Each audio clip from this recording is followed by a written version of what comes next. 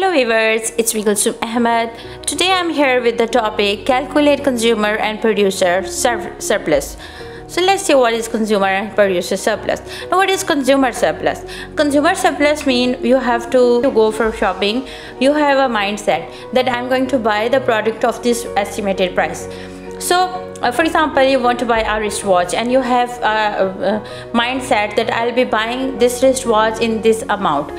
So the amount that is there in your mind, and when you will go to the market but you were able to buy on a lesser price, so the difference between the expected price and the price actually paid would be the consumer surplus. Difference between the maximum price a buyer is willing and able to pay for a good and service and the price actually paid. So this difference is known as consumer surplus. Look at this diagram. Here we have quantities on the x-axis and the prices on the y-axis, and forces of demand and supply are letting us buy the product at $5, but actually we had an expectation that we are going to buy the item of $7, but when we go to the market we had a bargaining and we were able to buy at $5. So the difference of 7 minus 5 will be 2. Now how to calculate the total consumer surplus of a person? We are having a formula that is 1/2 base into height. So total base over here, if you look down, here will be from 0 to 100. So 100 will be the total base, and 7 minus 5 means 2. So 2 will be the height. So 100 into 2 will be 200, and when we are going to take the half of it, we will get 100. So 100 is the consumer surplus in this diagram. Now producer surplus. Whenever producer wants to sell any product, he has an expected price in his mind that I'm going to sell at least at this price. But when a buyer comes to the shop, he is able to sell on a higher price than what he had in his mind. So the difference between price received and minimum selling price will be the producer surplus.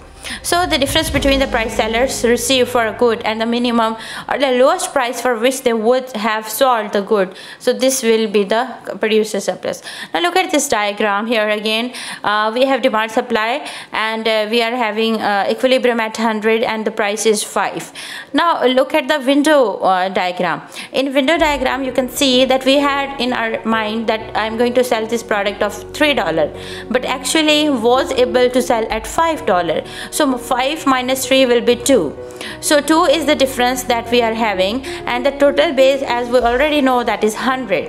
So put all this stuff into the data. You can see 1/2 base into height. So base is 100 and height is 2. 5 minus 3 will be 2, and 100 into 2 will be 200, and we'll take the half of it and we will get 100. So producer surplus is 100 here. Now this is a comparative diagram.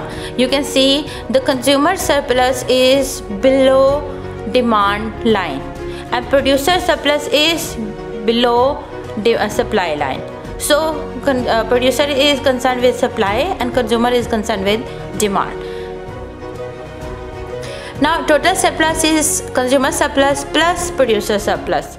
So consumer surplus is here 100 and producer surplus is again 100 as we have calculated before.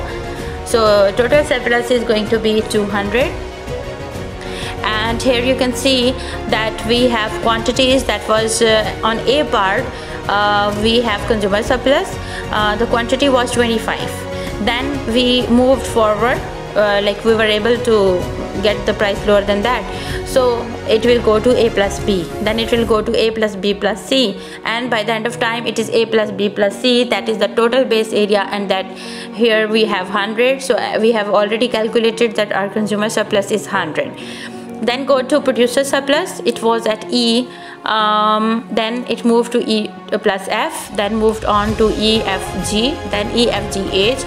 So the total surplus over here is 100. So 100 is with consumer surplus and 100 is with producer surplus. So this was all about my today's video. If you like my video, please like, share and subscribe my channel. Thank you.